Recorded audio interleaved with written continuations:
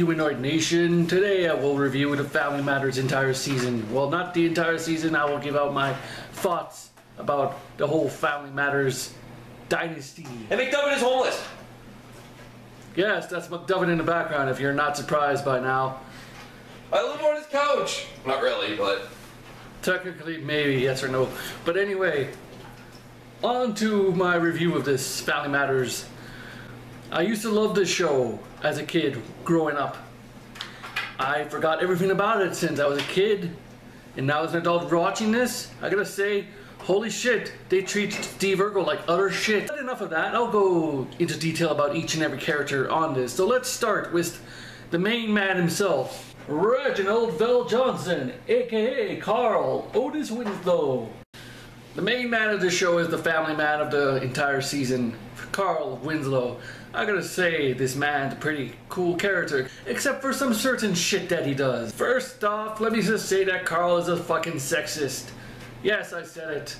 He's an awesome father, but he is a sexist. Why? Like that one episode where he goes like, Eddie was mad that he lost to his sister Laura because she beat him in bowling because she's a girl. Carl says like, it's the 90s, women can do that to us men. 10 minutes later, his wife beats him in bowling. And he gets all pissed off and wants a rematch. What happened to all the other shit that he was talking about way before? So women are allowed to beat you as long as you're not your wife, huh?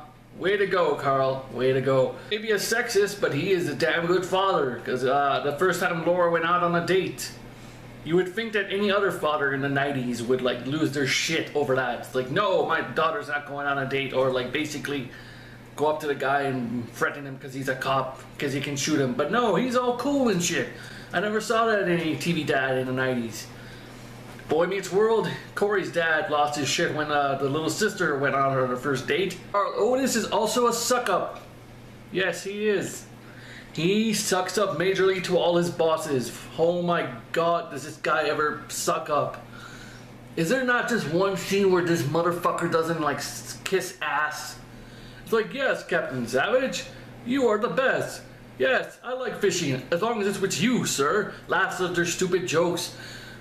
My god, man, show some restraint. Holy shit. Also, is it just me, or could Carl Winslow basically shoot Steve Urkel in the first season? He has a gun, he's a cop, he can get away with murder if he wanted to. Also, why the fuck doesn't he change the key? Because in the first season, Steve comes into the door unannounced, and Carl said, like, I swore I changed that lock, and Steve says, I made an extra key for myself. Why don't you change the locks then? You never thought of that the entire season run? On to the next person. Kelly Shygan Williams, aka Laura Lee Winslow. I'm gonna say this right now. She's a very selfish bitch. She wants things her ways, and she treats Urkel like utter shit every episode. You could tell that in the earlier seasons that she did have feelings for Steve. She may not have said it, but you can see the love in there, because like she always misses him when she's not around, or when Steve got a girlfriend, she was kind of jealous. Tell me that ain't love deep down inside. And they wind up getting married later on and shit. Is it me, or am I the only one that thinks when she got short hair during her last 2 runs in the season that she looked really fucking horrible? Laura looked way better with long hair. With her short hair, she just looked nasty, is what I gotta say. That wasn't my cup of tea, man. It wasn't my cup of tea. It depends on the woman. Some girls can have short hair and they can pull it off, but as long as they don't look like lesbian. Like, well, what if, like, if she's like if I am going to go for a girl, though, I oftentimes go for the stylish brunette who has nice either curly hair or long flowing straight hair or wavy or something like that. I like girls who have hair. Yeah, long hair, but not like almost balding hair like Laura did. I find that a little weird. Because she almost had balding hair during her last run, and it was just bad. And the last run of the season of Family Matters, Laura finally decided that she likes Urkel. For the one reason, what's that reason? Is because Urkel changed his clothes. Instead of looking like a dork, he actually looked like an honest looking human being for once. What? That's it? That's all it takes for a girl to like a guy? The constant years where like he was chasing after her with nerd clothes, all of a sudden changes his clothes. And all of a sudden she notices him. What the fuck, man? What is all that shit about? Oh, but the last part about it was what really pisses me off about her character. Laura is a two-timer. She's a cheater. Enough said. You know. Think about it this way. When she was with Stefan or Kel, she cheated on that guy twice. One time was Curtis for no goddamn reason. Stefan's in Europe modeling. He's a good guy. He treats her awesomely. Curtis comes along and just basically does shit. And Laura just goes for it. And goes out on a date with him. While her boyfriend is in Europe. The hell? But it doesn't stop there. Once Curtis is out of the picture because he just fucked off in the season later on, she's still with Stefan later on. And then she starts liking Urkel. And Urkel starts asking her out. And she finally says yes for the first time ever. And they go out. And then she kisses him and makes out. And it goes accepts the second date. Stefan is still in Europe. 2 times this bitch has cheated on Stefan or Cal. What kind of character is that? Bitch. Exactly. That's what I said. When I saw those episodes, I flat out said, what a fucking bitch. It's a TV show. Yeah, but in real life, if your girlfriend cheats on you twice and you don't do shit, what do you think about that? Darius McCrara, sorry, don't know how to say his name, aka Eddie Winslow. This is another character that I cannot stand, because basically Eddie Winslow is just in love with himself. How the fuck did he live to become 21? Motherfucker chases after girls. Basically, he follows the pussy. The pussy is basically what he wants. And always gets into fucking trouble into it. And never learns a damn lesson out of it. Like that one episode where some bitch tells him like, hey, how you doing in a bar? He goes like, damn baby, how you be? And then gets like a $2,000 bill. And doesn't realize that the bitch is like using him. Lucky his dad is a cop, or else, or like get him out of that situation. But still, Eddie Winslow only thinks with his dick. That's what I'm saying. He thinks with his dick. Also, he's selfish. Every episode he uses Steve in whatever situation he wants. And then he says he's sorry to him. And then in the next episode, let's forget what happened in the last episode and start from all over again. He never learned his lesson ever and just keeps on manipulating Steve Urkel. Just basically uses him all the fucking time. He may be a selfish and manipulated bastard, but I gotta say, Eddie Winslow is one standout pimp. He's a player because he knows how to get women, man, because he has women left and right. Did you just call him a player? Yes, Eddie Winslow's a player. Watch the season. He has like 5 different girls going out with him at the same time. Also, I thought he would have been dead in one episode, the Disneyland episode, where him and Waldo, his best friend, go do a road trip all the way to Disneyland, but they wind up in Canada, and when they pick up this hitchhiker, who happens to be this hot chick. Hitchhikers are crazy. Yes, hitchhikers are crazy. So, they pick up this hitchhiker, and a woman doing her manipulated ways decide, hey, Eddie, let's go skinny dipping in the lake. Eddie, being the stupid motherfucker that he is, decides, hey, Waldo, come with me. We gotta go skinny dipping with this chick. The chick steals his truck. And they're stuck in the middle of nowhere. What happened to him? Nothing, because next episode he's back home, safe and sound. No explanation needed. He could have died back there. You all know it's true. Also, why the fuck does Eddie take his dates to his parents' house when he was living in his own apartment that one season? Him and Steve went on a double date. At the end of the day, they brought the girls back to his parents' place to make out and shit. Well, Eddie had his own place. Who the fuck takes their girls to their parents' place to make out? That's fucking creepy. Even though I know the main set is the Winslow house, but still, they could have gone back to his place, which would have made sense, but the 90s don't make sense at all. That's basically it. Oh, and did you know that Eddie Winslow, aka Darius Motherfucker, whatever his name is, was the voice of Jazz in Transformers? Yes, look that up. Jo Marie Payton, aka Harriet Winslow. I fucking hate this character. Not the actress, the character. She played the character in such a bitchy way. First of all, Harriet never smiled, always was on somebody's case, had her hands to her hip all the time trying to prove a point, and thought that she was the all that and shit. Bitches cray cray. What now? Bitches cray cray. Bitch is cray cray. Exactly. But she doesn't take shit, which was awesome, because that's the one character quality I like from her, that she doesn't take shit from evildoers from the show. Yet she thinks she's all that. Rosetta Lenoir, aka Estelle Winslow. Mother Winslow, Grandma Winslow, whatever you want to call her. She's a cool character, except I find it nasty that they have to make her so fucking horny all the time. A horny grandmother? Who the fuck wants that shit? She's supposed to be hip and all. I like her being hip. Hip, the hippity to the hobbit, the hip hop, hippity, don't stop. Okay, I'll never do that again. But she's supposed to be the cool, laid-back grandma that always everybody loves, but she's so goddamn horny to every goddamn guy out there. It's nasty seeing old ladies do that. Alright, well, ladies, you love it. And they have more of a sex drive than you do. Bryton James, aka Richie Crawford. Get this one thing straight. This little kid was only used for one thing. It's for his cuteness when he was 2 years old. Because he was a cute little kid back then. When he actually grew up and got some good lines in him, he actually became useful to the show. But the first 3 or 4 years of the show, he was just the baby of the show. With hardly any speaking words. He spoke here and there. But he was just basically there to be cute.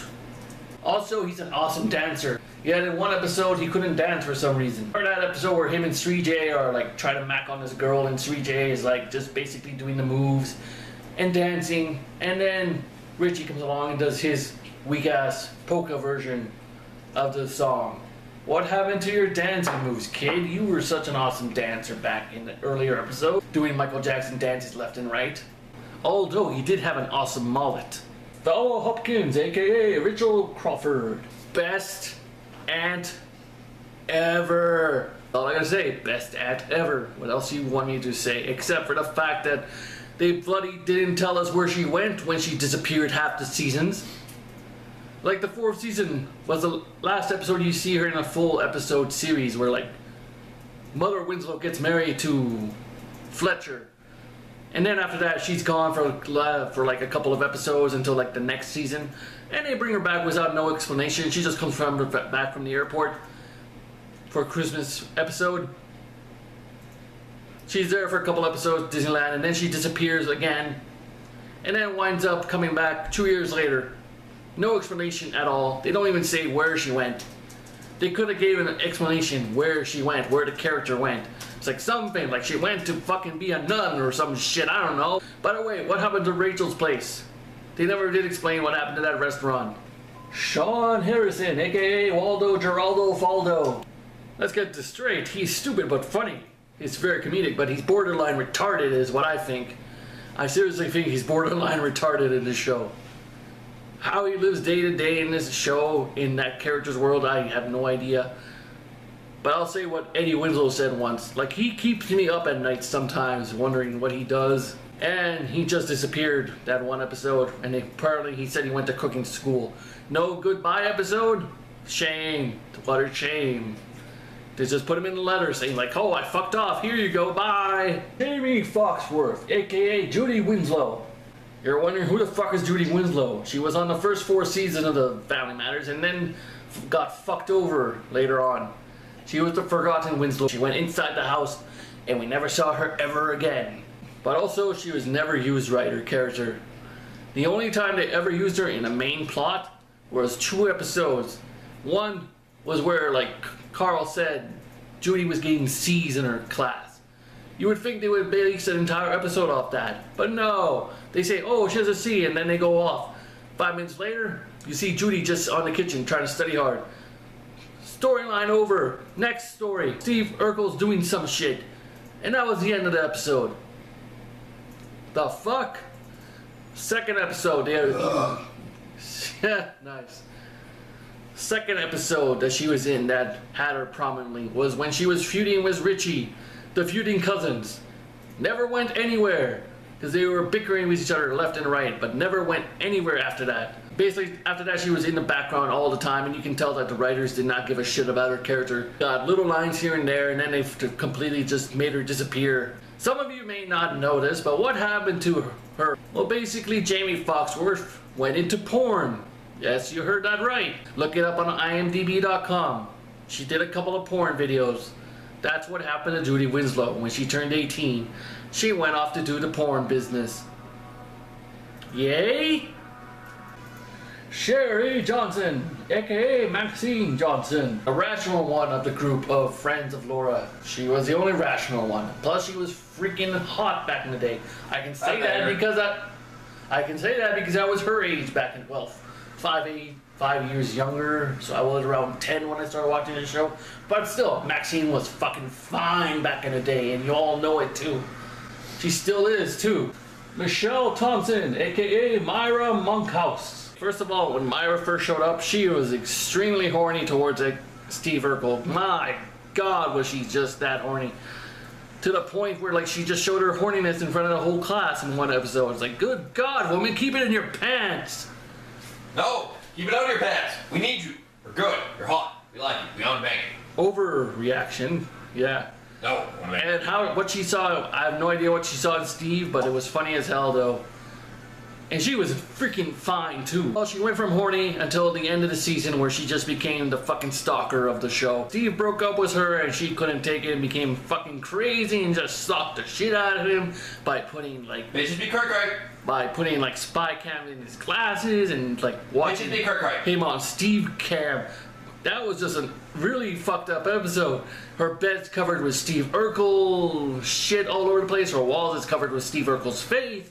Bitch be crazy. She tried to sneak onto the NASA space station without a fucking helmet, and she would have died up there if no one ever saw her in there. Basically, Myra be fucking crazy. Sadly, Michelle Thomas died from breast cancer a month after Family Matters ended. Michelle Thomas will forever be remembered for one quirky character.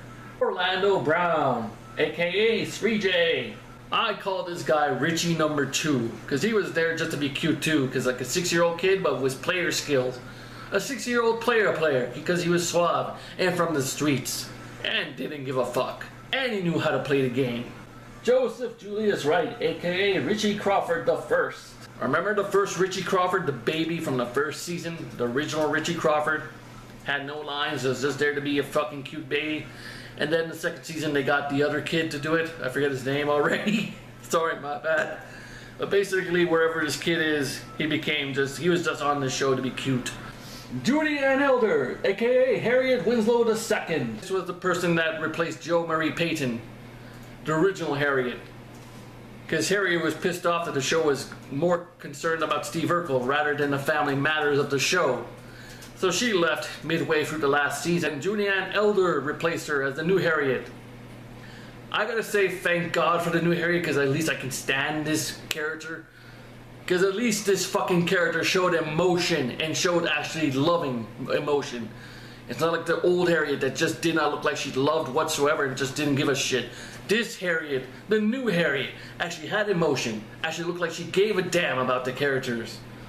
And actually looked human and wasn't such a bitch all the time. She was a loving mother that was supposed to be like that the entire season. But no, we had original Harriet who was just goddamn awful. Jaleel White, aka Steve Urkel. Before I get to Steve Urkel, let's talk about his other characters. Myrtle Urkel. Fucking hate this character with so much passion. I don't know why.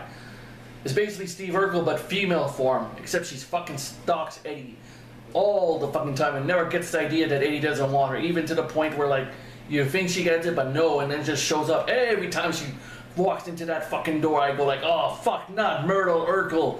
God damn, just kill that character off. And they finally kind of did, but not kill her off. They made her actually have a brain one time where she finally realized like, I have to stop chasing Eddie, but it took 9 fucking years to do that. 9 fucking years. Holy shit! That was too much Myrtle Urkel. Jaleel White as Stefan Urkel, the smooth, sophisticated guy. Am I the only one that thinks Stefan Urkel looks like a ugly motherfucker without glasses? He looks like he's tired, man. He has swag and all that shit, but when he has no glasses, he looks tired. He looks like he needs sleep. He looks like Vince Vaughn and Susan Sarandon because they look like they need sleep all the time. Jaleel White without glasses does not look good on him. But hey, Apparently the ladies loved him back in the day as Stefan Urkel because they went crazy every time he entered the room. And lastly, Jaleel White's famous character, Steve Urkel, was brought in 8 episodes in after the first season as just a stand-in role. But the character was so popular, people wanted him back, and he just came back and took over the show. You've never seen any other show where like a side character began to take over the show and became his own show. It became less Family Matters and more the Steve Urkel show. Him just destroying shit left and right. Also, I gotta say, the last couple of seasons, his voice was really, really annoying. Especially when they made him sing. Oh God, that was horrible. At least now we forget that he was treated like utter crap back in the day. Not as an adult, as I watched this back in the day, I never noticed this. But good Lord, fuck, damn, did everyone just give this guy shit. They didn't even treat him like human, they just treat him like the thing off the bottom of your shoe that you don't give a shit about. Also, Steve Urkel was also a stalker towards Laura when he first loved her in the first couple of seasons. Because he would follow her everywhere she went, and she would tell him to fuck off, but he wouldn't listen. And literally, he would follow her all around, even to classes that he never took. He would go in there and register just to be with her. Holy shit, guy, hold it back, hold it in your pants. Other thing, Steve is pretty selfish, even when like he's still in love with Laura, but going out with Myra, he says like if Laura gives him the eye and wants him, he's gonna dump her and go with Laura. What the fuck kind of guy does that, motherfucker? And she's chasing you, she wants you, Myra wants you, and you don't want Laura. Laura wants nothing to do with you, and you got this other hot girl who wants you, and yet you want Laura. Makes sense, doesn't it? No, not really. The only one that thinks that it's really creepy that when Steve Urkel's sick as a dog that he decides to go to his neighbor's house and crash on their couch for some reason. And then Carl comes home and says like, Steve, what are you doing here? He's like, my parents kicked me out of the house because I was sick, and decides to go to the Winslow's house. Who the fuck does that? That's just creepy. But of all the things that Steve Urkel does, he's a humble guy. He doesn't think about himself, he thinks about other people. That's what's best about this character. That's what I like about this character. He tends to think about others all the time. Even though people make fun of him all the time, he wants others to be happy. But anyway, that's my review on the whole Family Matters character development and all that stuff. What did you guys think of Family Matters and all that shit? Anyways, Humanoid Nation, Humanoid Freak out. Bye!